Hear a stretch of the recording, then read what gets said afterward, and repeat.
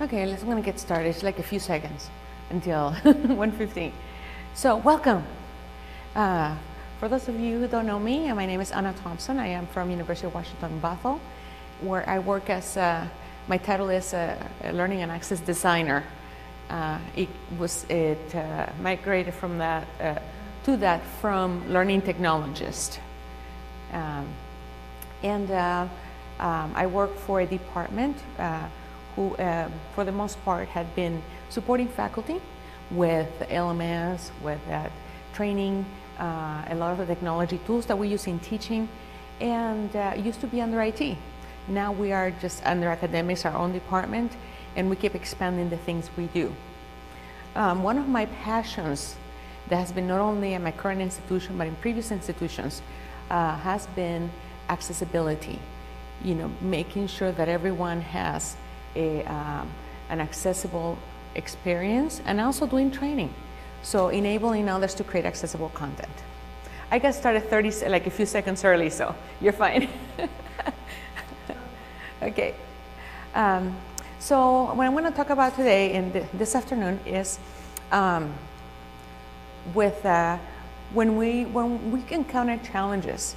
I mean, it's an ongoing thing, and it has been for a while when we train faculty or even staff.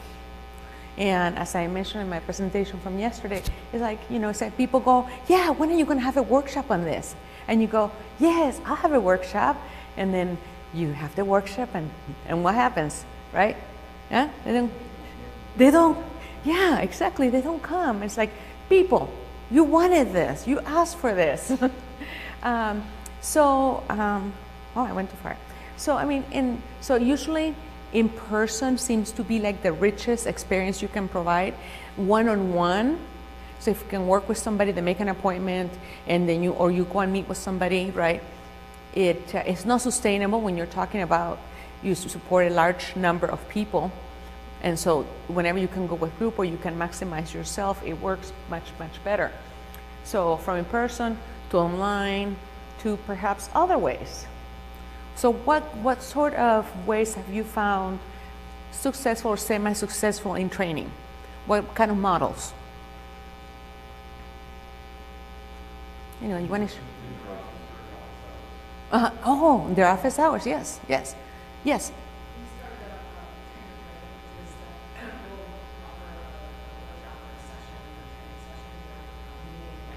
Mm-hmm. Right. Faculty meeting or department meeting or college school meeting, right? Okay, yeah, that's a great, yes. Usually you get their attention. Then, okay. Any others? Online. Yeah, online, okay. So we have a little studio, the faculty studio, and we'll go in there and create little tidbits of training IT department and send it out. Okay, and then you publish it, you post it? On our internet. Oh, okay. So, and you have accompaniments like handouts or things like that with it, with that training, or just a video? Yeah, usually just a video. Okay. Yeah, I mean, we have a knowledge base that we put stuff on, and they can go to that knowledge base. But sometimes we'll attach stuff. Just depends on what the content is. Okay. And then when you get questions that have already been answered, you just send them that? Yeah. Okay. Yeah. Easy. Okay, excellent. Any others? Any other ways that you support and train faculty or staff? Yes? Find tools that are so easy to use that they don't need much training. Such as? Yeah. No. Yeah. Oh, because yes, there is, because even if the tool is easy to use, there's always like the right way to use it and the wrong way to use it, you know, at the very least. So anyway, and I keep on going forward, so I'm going to set that down for a second. Oh, we must be crossing beams again.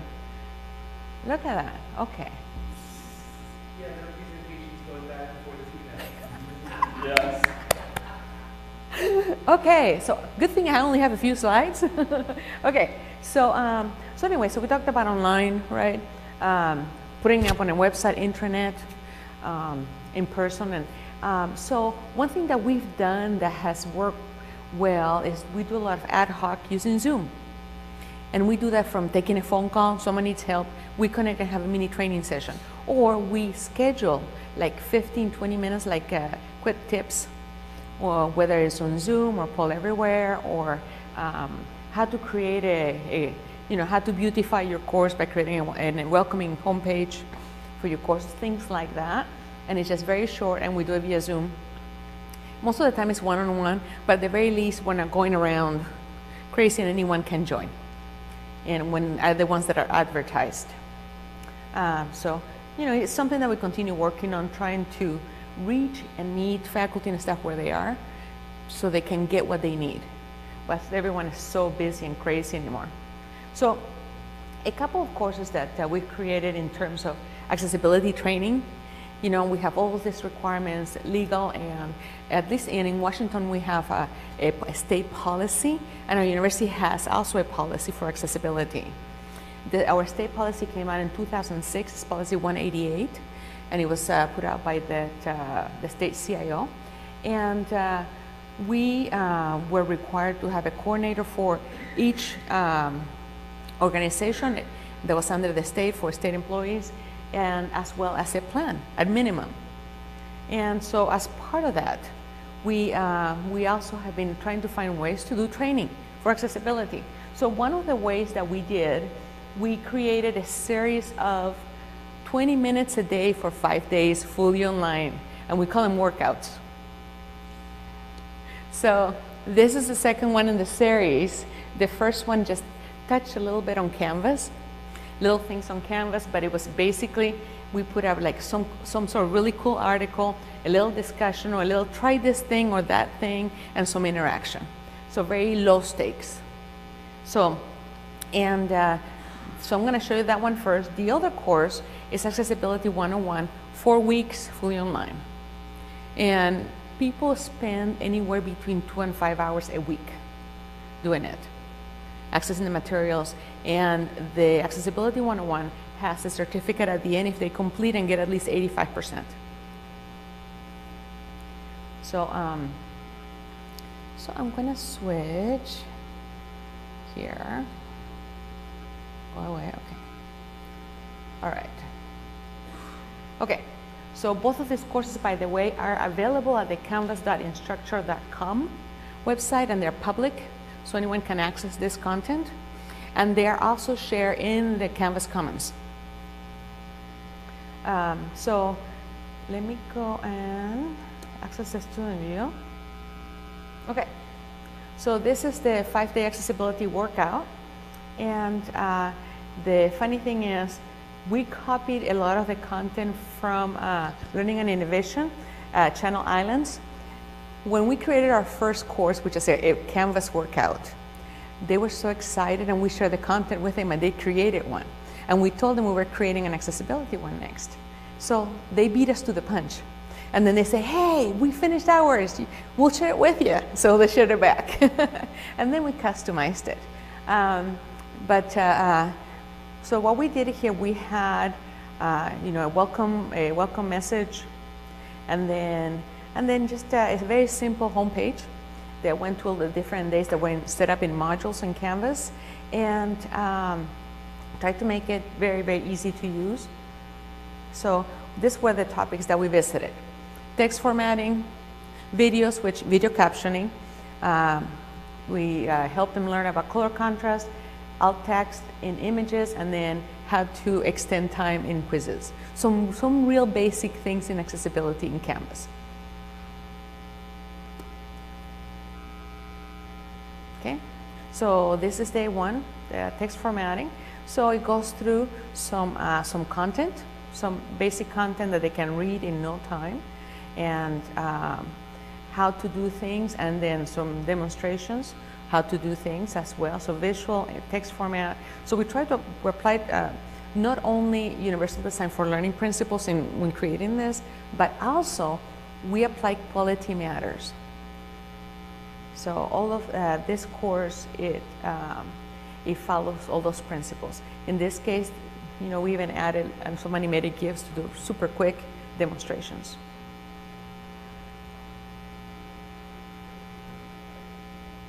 Okay, So then at the very bottom of each day, it shows how this course meets quality matter standards.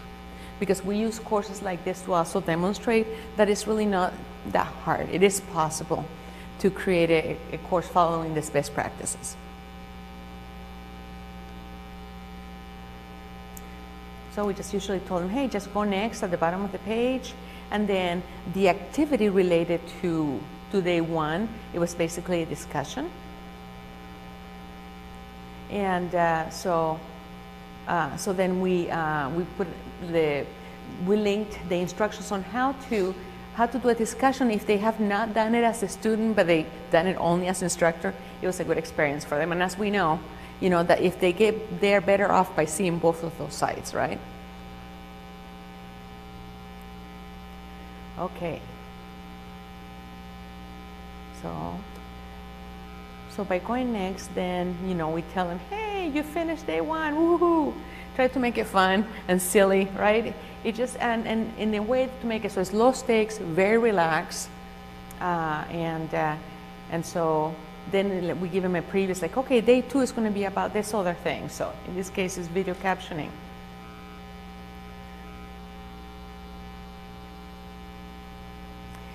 So here we mentioned that that study done at Oregon State University, you probably heard about that, and 3Play Media, on if students have access to transcripts and captions, even if they don't have a disability, they will use it to enhance their learning experience.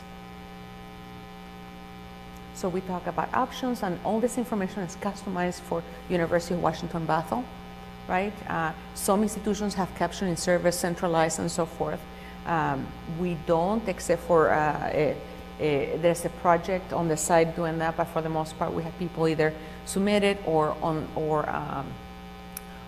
teach them how to caption. As well as in this course, we try to point them out to library resources when they're looking for content to add to their courses. Why not look for content that's already accessible, that is already captioned? So we pointed them to a couple of things. Canopy is really cool, and then if you find a movie you want to use and it's not captioned, you can always submit it for captioning, and it goes, usually the turnaround is about a week and a half, and you get a captioned copy. And it's captioned for everybody else, not just you. So we go a little bit over Amara, using Amara, and then the quality matters at the bottom. So have you guys done any sort of training like this in your institutions? Mm-hmm. You have? You want to share? Yeah, people who will be editing or creating content online. Mm-hmm. We have a much as far as the right type of how to get a separate document for captioning. Okay, great. And then how do you offer that training? Well, it was mainly with OCR, Office of Productivity, Mm-hmm. in which anyone who is on a has a web page for our university or having a course, they're on the list, they must take this course within a certain time frame. So we know that's 75% or more on the assessments within the course that they get friendly email. Ooh. Oh my gosh. And how do you track that? Well, we have within the Danish course, we're able to pull information about, you can download the grade book and see sort by Mm-hmm. 75% or less, and then try to those for further content. Oh, wow. I mean, there are more analytics that you can get for that, but I think it's mainly now the email and communication. Okay, excellent. Yeah, no.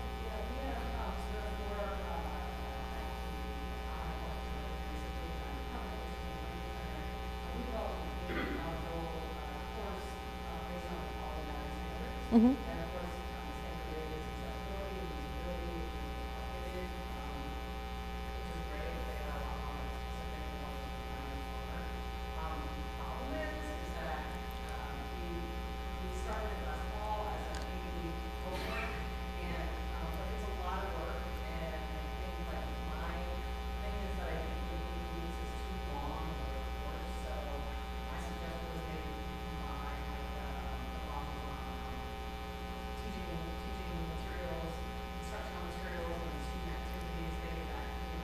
Mhm. So I really like this, that there's some kind of offering that fits in with the kind of schedule that most faculty is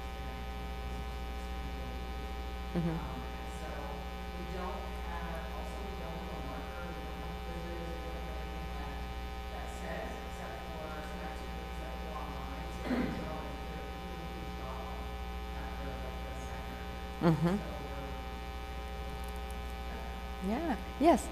So, at the University of Nevada, Las Vegas, we're currently coming up with an accessibility policy. Mhm. I was with our online education office last year, and we piloted, their current paradigm that it's running right now is to give this 8-hour training, which was totally ineffective. They just walked us through a canvas shell, and after 8 hours of this, you don't retain anything.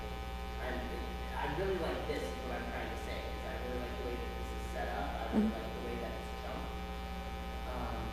But what they're going to do is I think they realized that their sort of pilot wasn't particularly successful, so now they're trying to develop shorter training Mhm. and training online, which I think will continue to campus involved. Yes. Yes, great, thank you. And you know, there's so much research out there that shows and demonstrates how chunky material is more effective. And it's not just our young students, you know, that after 7 minutes or so, their attention spans decreases dramatically, but also our faculty and our staff. You know, we're all human beings, so we have to think about those things, how we can maximize. And chunkiness is a great, great idea, and making things smaller, bite size. Excellent, thank you. Okay, so just gonna go real quick over the other ones, and all right. do you have like any kind of, are you using this function or anything like that, or is it just kind of there? Okay, so in this one, no, only in the quizzes, we basically had them do a quiz in their own courses, right? But in this one, there was not much assessment per se. It was more of a very laid back, laissez-faire, anyway, very loose practice. Yes, yes, this one. The other course does have assessments built in, right? Because, okay, so in this one, we have an activity connected or with each part of each lesson.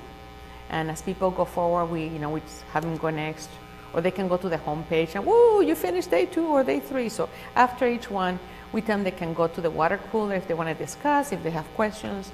So it continues in the same pattern. So just really quick. So this one is color contrast. And this is a video done by Channel Islands. One of their people there, and she did such an awesome job. She says, oh, go ahead and use it. So we left it in there. And it talks about basic principles of color contrast and some tools that they can use. So we try to expose them to a little bit of things that they can do and some examples. Okay, and then, so here, well, I guess I lied. There's a little quiz here, but it's low stakes, right? It's low stakes. It's not connected to any assessment in grades. So they can, don't have to fail or anything. But it basically has them go over some colors and see if there's enough contrast. And they can use the tool if they want.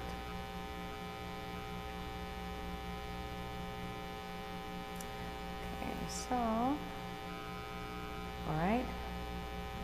So if you access the class, then you'll be able to take it and practice if you want.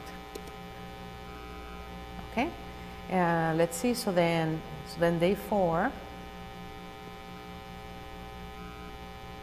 Okay, images, so it's all text. It goes through, and it's funny. We had this training, and then some of the questions we got is like, there's a school box and the content, how did you do that? Which is, a lot of times, you try to expose them some cool things that they could be doing. And so it was fun to see some of them interested in doing something like that with divs, and it's still accessible. So it just goes through, all the settings in Canvas, etc. Okay, and then what what we created basically, this is just a wiki page. They could upload a picture and then some alt text just as a practice that they could do as a class. And reinforcing some of the instructions. Okay, and then the last one, okay, it was just the quizzes, and we just walk them through the different kinds of quizzes and then how to add accommodations. So very, very simple. Okay, and different scenarios. So they could practice. Okay, so this is the accessibility workout, 20 minutes a day for 5 days. The next one, okay, before moving to the next one, any questions or comments? No? Okay, all right, we'll keep moving. Oh, thanks, thanks. It's freely shared, so anyone can access it and import it into Canvas. Okay, so this one, let me go to the student view. And I access denied, why? I don't know. Let me leave student view here.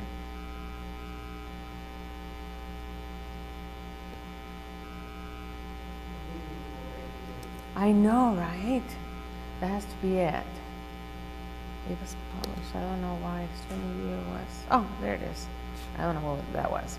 Okay. So, so in this one, I just had like one announcement showing in this class. The last iteration of this class was offered the month of March. The next one is going to be this June. So basically we had 4 weeks of content. We have the start here or module, basically module 0 with information about the course, a full syllabus, and it was required for everyone to take that before they could move on. Bless you. So it goes just from the home page onto modules. And as you can see, this is a little bit more robust than the prior course. It goes through the welcomes and the syllabus and talking about how it's organized, my information, and they get to do a 1-minute intro survey for which I use a Google form. Okay, and some introductions. Okay, and then we always had available a Q&A discussion forum and some accessibility FAQs. And let me show you a little bit what we put in the FAQs. This format right here is what we did for all the lessons. Okay, but these are some of the things that we address. So whether or not students with disabilities can get an excuse for not completing things, how can I make things exciting and creative but also accessible? Okay, should I not show videos if I have a deaf student? Okay, am I required by law to make things accessible? So I don't create my course content, but I get it from a publisher, and so who is responsible? So just addressing some of those big questions. Okay. Okay. So let's just go next. All right. So week 1. Okay. So each module and each week has like an overview. It has the lesson, and within the lesson is usually set up in different parts. So you have the basics, and then you're going to have what you need to learn about it. There's some videos and then exploration if you want to explore further.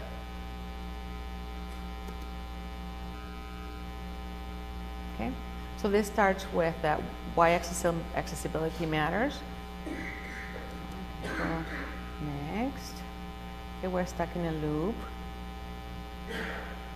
Oh, I know what it is. Okay, let me leave student view. I need to turn that off. The requirement on the modules for people to complete, where they have to complete all of the items, that's why it's stopping me from moving forward, but I'll do it from here. Okay, so here is, so the accessibility basics is what's part of week 1. So a lesson on accessibility, why accessibility matters, types of disability and barriers, difference between access and accommodation. And then there's always a check your understanding type activity in each lesson, each week. Also talks about assistive technology and universal design. relevant lesson policy. And then as part of the module assessment, usually there's always a quiz that is required. And then they have some sort of assignment. Sometimes they have to choose between option A and B, or choose 2 out of 3 or 2 out of 4.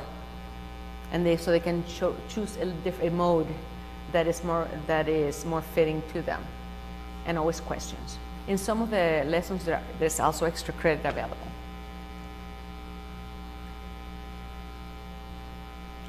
So the second week, then it works with basically documents, Microsoft Office, and it touches a little bit on PDFs. PDFs is such a big subject, so whenever I get the chance, I try to help people be discouraged to use PDFs. People don't realize how inaccessible they are, even when we do everything right from the get-go, even if we make them text-based, because we're so used to using PDFs. Was the answer for everything, because people didn't have Office or didn't have easy access to Office. Aside from printing, it's easy to download, easy to print, so Adobe captured the market with that, didn't they? So they still have us captured. But so I always tell people, it's like, before you make a PDF, ask yourself, does this need to be a PDF? Can it be an Office document? Can it be a web page? And in Canvas, can this be a Canvas page? So, yes, go ahead. I don't understand why you don't want to make PDFs. Oh, okay. So let's say your source document is a Word document, which is usually the case, right? And you do save as PDF, and let's say in your Word document, you did add headings, and you have alt text. When you save it in the Windows environment, if you don't check a little box in the options window, in the Save As window, the tags for accessibility option is not checked, then those tags or that structure doesn't get saved. So it's basically, for someone who can't see it, it's a jumble of words with no sections and organization. Okay? So even if you do it right, and you have applied and you save the tags, and you end up with a tag PDF, the content might be in different order. Sometimes it happens, things get jumbled a little bit when in the PDF creation process, and perhaps the way that it reads for us, we just go top to bottom, left to right. But content sometimes gets jumbled, and it may jump to like the 4th paragraph before going to the title. And that's very disorienting for someone who can't see it, who's using technology to be able to access their content. And those things have to be fixed manually in Adobe Acrobat Pro or other tool. But Adobe Acrobat Pro is still the gold standard, unfortunately. There are other emerging tools, but they're not there yet. So that's in a nutshell. So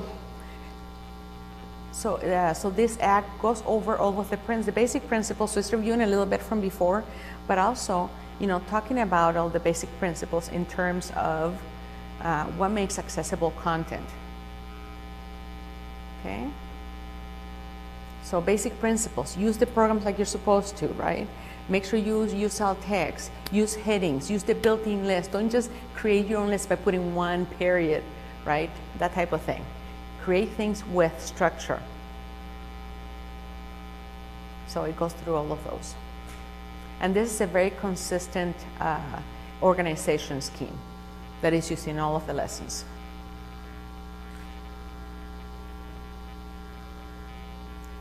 With a lot of images, and yes, the images do have alt text in them. And then always some videos to support the content, so people can watch some of those and then also explore.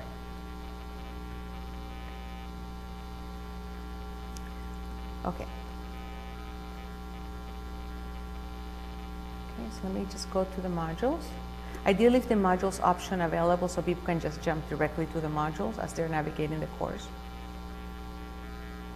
Okay, so then we just saw week 2. We also addressed PowerPoint, because PowerPoint is a little bit different than Microsoft Word, and in some of the things that not only make a PowerPoint file accessible, also the tools that are built into Office, the accessibility checker, for example, as well as the way that you can access the selection pane to check the order of how things are read. Okay, so the following week just goes over accessible email and accessibility in Canvas. And here's an example on the assessment where people can choose 2 out of 4 of the activities for the assessment, but they all need to take the quiz, or 2 out of 3, but they all need to take the quiz. And in this one, there's an extra credit and about finding VPATs for technologies. Okay, the last week is a little bit light, but it basically tries to bring everything together and has people create a plan for their area, personal plan for their department, as well for the institution. How are they going to do their part to move accessibility forward? Okay, so aside from that, there's some extra additional content that is completely optional. So a little bit more touching into PDF accessibility, web accessibility, as well as the standards, YCAG, and a little bit of history up to 2.1, and a few more lessons. I didn't get to finish the math STEM accessibility. That's a difficult one, but we do have a creating accessible spreadsheets content if people want to check it out. So that in a nutshell, that's the 2 courses that we have developed so far for accessibility training. Aside from that, I have been doing a lot of small group or one-on-one PDF remediation training. What do I say first? Does this need to be a PDF? And they go, but we have to. It's an application, it's a student application, or it has private information. It's like, okay. If you have to, you're gonna have to do all this stuff to make it accessible. Because, okay, so what is in terms of accessibility? What is the order? What is the most accessible type of content or document? Does anybody know? A what? TXT? Yeah, text, but how about HTML? Right, very good. So HTML, if it is set up correctly with any content, that's absolutely right. So something formatted well. So HTML, which will come in as plain text, right? Okay, what will be the second one, you think? You fail, man. You wish it was PDF. Okay. Yeah, what's that? The question I was asking, what is the order of accessibility, basically? What is the most accessible type of document? Okay, so HTML, text, and then over here you said document, office document, well formatted, right?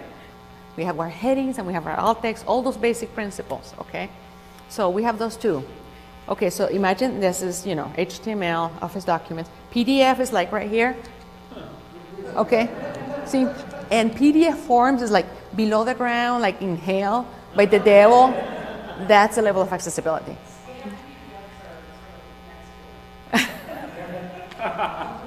Oh my gosh, yes. So all of these challenges is like, I think that it's having people know and realize that PDFs is no longer the answer for everything, but it's actually an obstruction for many, many people. Okay, even when they're the best of intentions. For example, instructors scanning content from books, a chapter or 2, right? Fair use, that's fine, but they're image PDFs. We have Ally added into Canvas. Anyone using Ally? Have you a Blackboard Ally at all? I don't know what Tiger is. Oh, yeah, we're in the same boat then. Oh, okay, gotcha. Okay, thank you. So Ally, it is a Blackboard product. It's an add-in that you can add to an LMS. You can add it to Blackboard. I'm not sure if it's available for Moodle. I have not checked on that, but it's also, it is? Moodle? No, Sakai, that's right, you guys are on Sakai, that's right. So it is for Canvas. So University of Washington purchased a license last summer and we implemented it. So Ally has 3 parts. We have the student side, the instructor side, and the institution side. So the student side basically gives the opportunity for students to request alternate formats. So they have a PDF, they can have tag PDF, they can have HTML or text file, they can also get an MP3.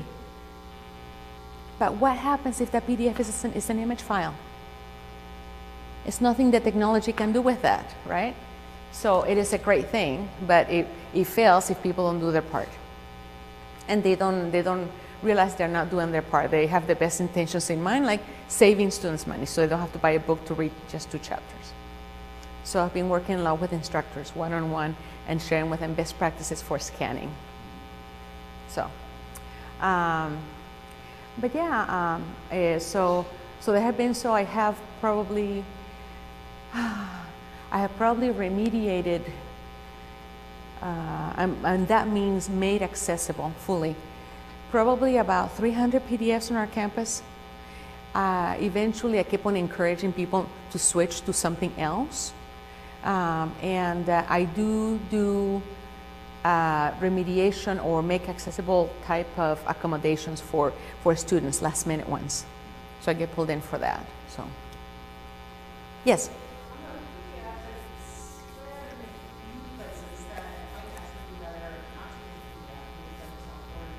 Yes.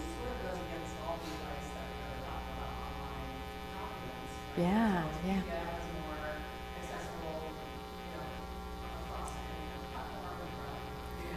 Mm-hmm. But now it seems like because sort of call that tagging is difficult to use. Is that good advice to advise people to something that they would normally have Mm-hmm. created a PDF? I mean, often they create something in Microsoft Word and then they Mm-hmm. save it as a PDF and upload that, but maybe Why? advice now is to say just use the Word document. Yeah, but why? If you tell them why they always convert it to PDF, what's the usual answer? What answer what do you think they would say? What? Hold the format. Okay, that's one. What's another? Do you know of another answer that they might give why they convert it to a PDF automatically? I'm sorry? Yeah, that's great. That's great. Yes, yes. What? Maybe it's my accent. I'm sorry. No. No, and just what you said, right? You said PDFs, yeah, because to make it more accessible. We're not talking about accessible in terms of accessibility, but about access, to be able to grab it, be able to download it, be able to print it easily, right?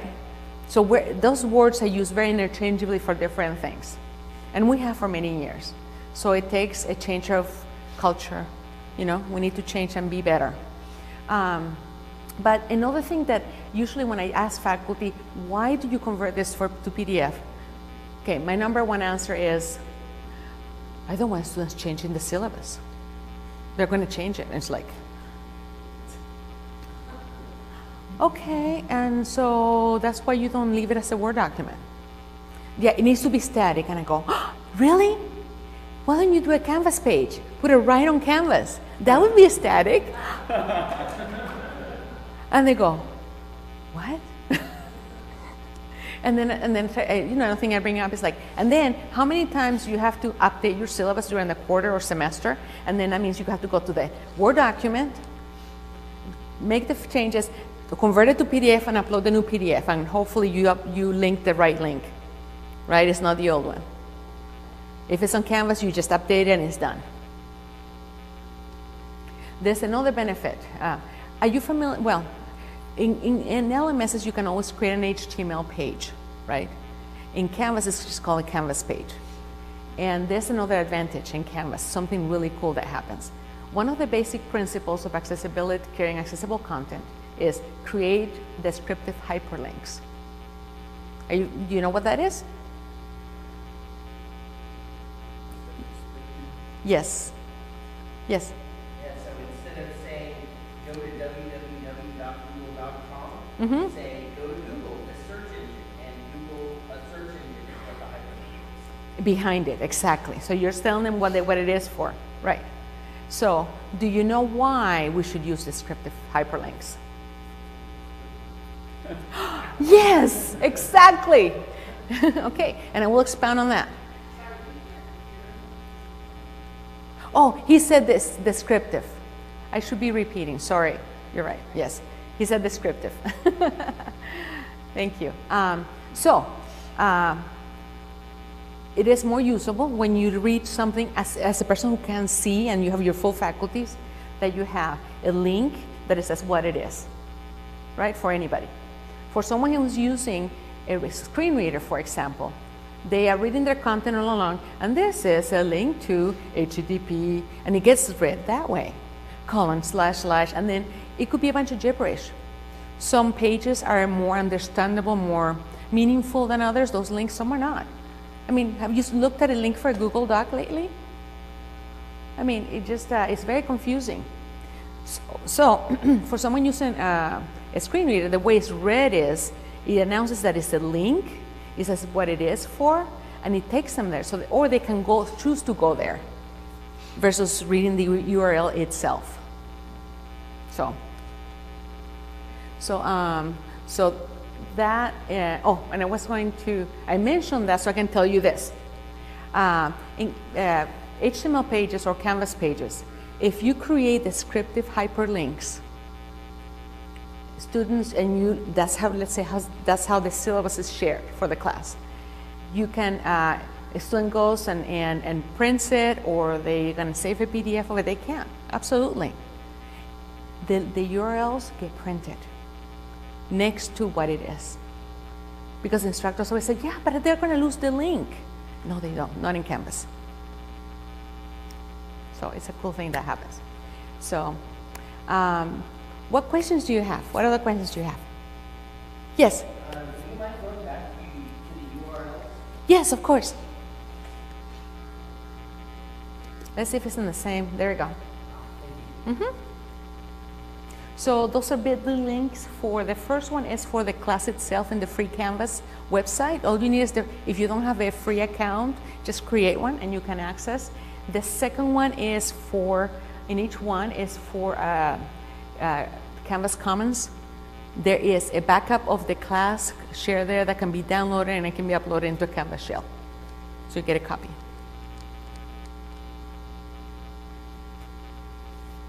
Mm-hmm. Yes? Do you know of anything, either in the state of Washington or maybe beyond, that's going to help mandate faculty learn more about these tools?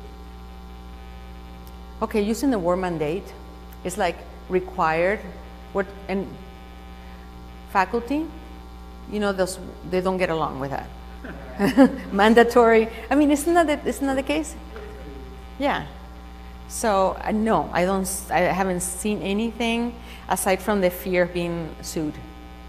But that should not be the reason why we're telling people that they should do this. It is the right thing to do. You know, we should provide equal access to everyone. We should always do better, be better, right? We're in education, for crying out loud. Right? Yeah.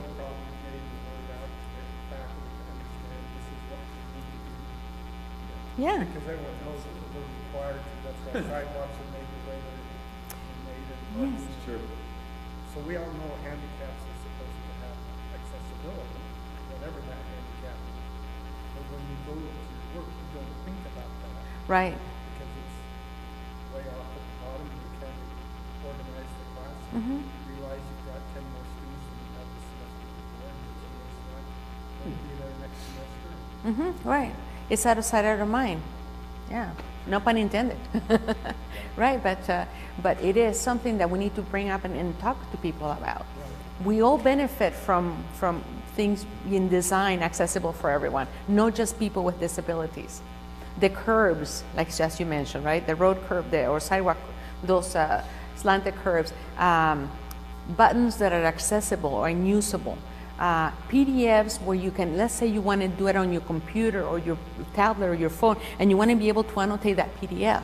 You can't do that or if it's not an accessible PDF, or at least text-based. right? So it's kind of like our university, they have a forced harassment class. So you kind of have to do something like that in the academic vice chancellors, all new faculty or all faculty will take this course. Right. So we need buy-in, because if it comes down from the bottom, I mean from the top, right? From you know, from presidents, from chancellors, from deans, and part of that should be not to scare people to death, or you better take this or else, but if you do it, it helps you professionally as well. I mean, you're growing and you're creating more content that's accessible, but also will matter when you apply for promotion, for tenure. So we need support to embed those things in and provide more of that little carrot. And that's something we're working on our campus, and it's getting better. We started conversations about 3 years ago, and it's being taken off like a wildfire. So slowly we're getting there. But it will happen, just have to start somewhere, right? Okay, I don't have anything else. Thank you so much, guys.